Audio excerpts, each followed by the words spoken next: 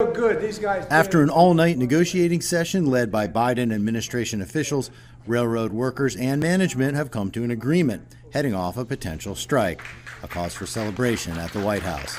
So I thank the unions and the rail companies for negotiating in good faith. They've been up for 20 straight hours to that negotiation, and for sticking with it, especially over the last few days.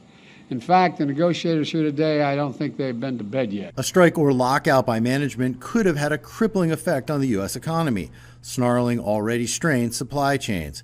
A key sticking point for the union was the right to take unplanned time off to deal with doctor's appointments and other personal matters.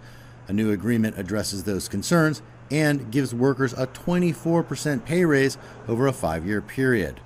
What seemed like a major political liability by the White House Wednesday is now viewed as a win heading into the congressional midterm elections. U.S. President Joe Biden has closely allied himself with labor unions, but was wary of a strike that could have damaged the U.S. economy. This agreement allows us to continue to rebuild a better America with an economy that truly works for working people and their families. Today is a win, and I mean this sincerely, a win for America.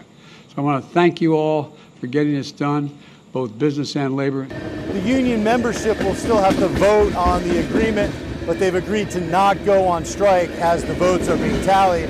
That means the trains will keep rolling. Jim Spellman, CGTN, Washington.